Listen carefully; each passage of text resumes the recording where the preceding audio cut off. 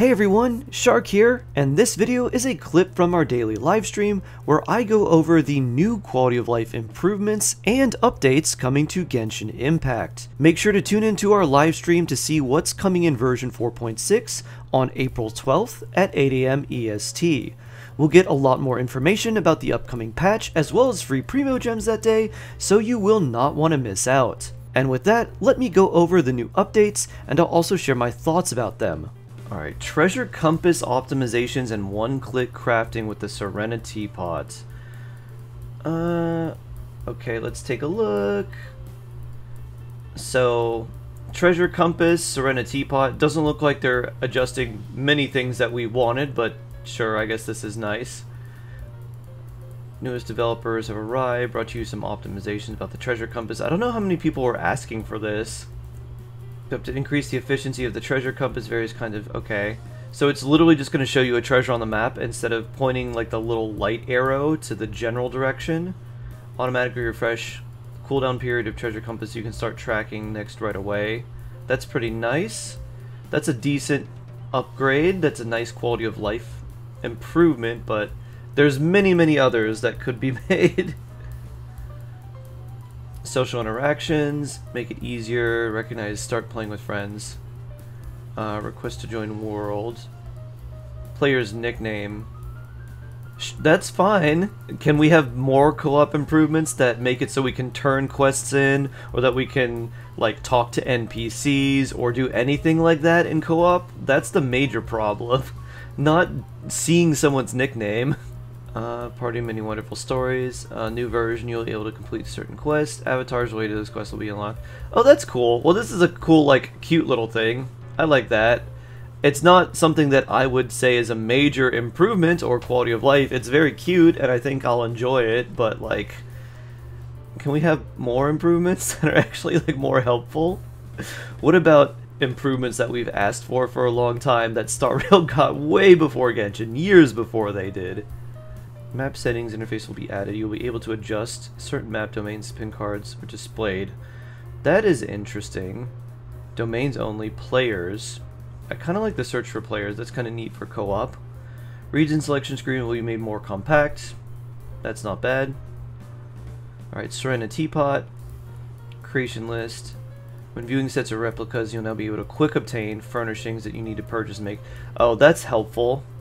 That's helpful for the seneritea pot, especially for the gift sets to get primos when you have certain characters and want to put them in a special gift set, so that's nice. To be create furnishing, and you can have a furnishing queue. Pretty good. That's a nice improvement for anyone who likes crafting in the teapot. That's pretty solid there. Things okay. Now you can, there's a better search function, also good. Landform, landscape, so it does look a lot more robust, and there's so many more options, so that's pretty good.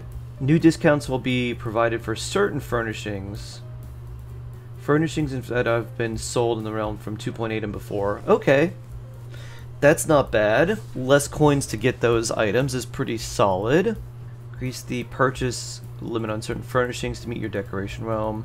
Will increase to 10. I think it's currently 3, so that's pretty nice. So more music. Alright, quests will now be shown on the menu. Related quest items. Okay, I guess that's neat. Red markers were added for reputation quests. Okay, that's simple. I guess that's nice. Focused experience mode. This will prevent characters or scenes from being occupied by other quests or completing current quests. This seems like a very dumb workaround to me. Like, why do they need this? Why can't they just program it so if you have an NPC that's dealing with multiple quests, you just talk to them and pick the quest you want? I guess it's something, but it still does not really change the problem of the fact that NPCs can be involved in multiple quests and you can't like find them or talk to them, and it just will prevent you from doing what you want. Alright, I mean overall, honestly the teapot changes are probably the best. There's still none of the good changes we've been asking for a long time. Treasure compass is pretty cool to get more primos and for more exploration. That's going to be really nice with the newer areas, especially since we should be getting a new area of Fontaine in 4.6. And then obviously for like Natlan, Golden Archipelago, or any summer events, if the treasure compasses do end up working in like a sub-region of those areas. But overall, still kind of disappointed. At least they're making some improvements, but man, if they could actually make improvements for things that we've been asking for literally years, I would be so happy. Overall, I think these improvements are pretty good, and I do like several of them that they're making, but in the larger scheme of things and sort of the grand picture, there are a lot of things that I don't like. Number one is the focused experience mode. This is essentially an option that you can turn on to prevent you from starting certain quests with an NPC that will prevent you from doing the quest that you actually want to do because that NPC might be involved in that quest. I remember this problem very vividly when I was doing the Sumeru Archon quest.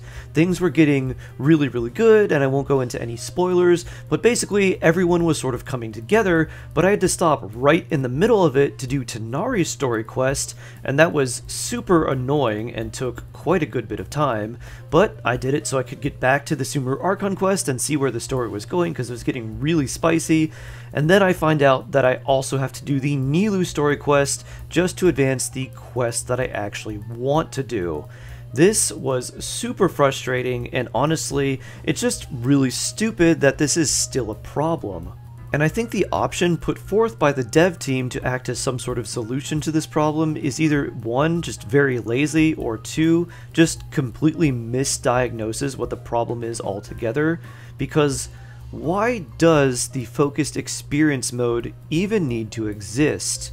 Why can't we have the ability to unlock all quests, and when an NPC shows up in one quest, it doesn't interfere with another quest? This has been a problem that other games don't have, and the Genshin team that's working on this just doesn't seem to be able to wrap their head around it. There are many solutions that they could implement that would be much better than simply the focused experience path. It could be in the way that the quests trigger, how you activate them, what happens when you talk to an NPC, giving you some sort of choice to choose the certain quest line that you want to go to, and then go back to the NPC and then redo the other quest that you wanted to do later. There could be a ton of different ways that they could solve this. I think the focused experience way is honestly just not very good though, because I believe that players should be able to pursue multiple quests with the same NPCs at the same time. Sure, you could make the argument that it might break the immersion if a story quest in one nation involves an NPC, and then all of a sudden they're in another nation doing something else, but you know what really breaks the immersion of a quest? When you have to do 2 completely separate story quests in the middle of your current story quest just to progress the quest you actually want to do. And honestly, I'm actually really glad that we have a focused experience mode now, or at least that we will sometime in the near future, because I'll definitely be using it for the new Archon quests. I just also think that it is super dumb that we even still need something like this 4 years after the game came out. Next, these updates are all fine and I do like a lot of them, but they really are lacking, and I think the quality of life dev team is just 2 college interns that put everything together in a week. These improvements are definitely helpful, but there's just so few of them, and they're mostly about the teapot or things like cosmetic changes like color coding quests that it couldn't have taken that much time or effort. And Hoyoverse has plenty of resources to make real improvements that people have been asking for a really long time, but at this point, it just seems like they're choosing not to do so. Think about how many times we get those in-game surveys, and think about how many millions of people have been asking for things like a resin reserve system, like what they have in Honkai Star Rail, or a skip button for cutscenes, or for them to fix so many of the many issues that plague the co-op experience. It seems to me that the team handling Genshin just wants to do the absolute bare minimum, but I don't know if I'm being too harsh. Let me know what you think in the comments below. Because like I said before, I don't think that this is a resource problem, but if it was, I would honestly be okay with a few slow patches that are light on content like what we have in patch 4.5, if it meant that we could have a majority of the quality of life improvements that we've been asking for ages. But again, I don't think that this is actually a resource problem. I think it's either a laziness problem, or more than likely it's someone in the upper management that just doesn't want to give us any real improvements. Though I am curious to know what your thoughts are, Hopefully we will get a lot more quality of life improvements and things that make the game a lot better in patch 4.6, but we'll just have to see on April 12th.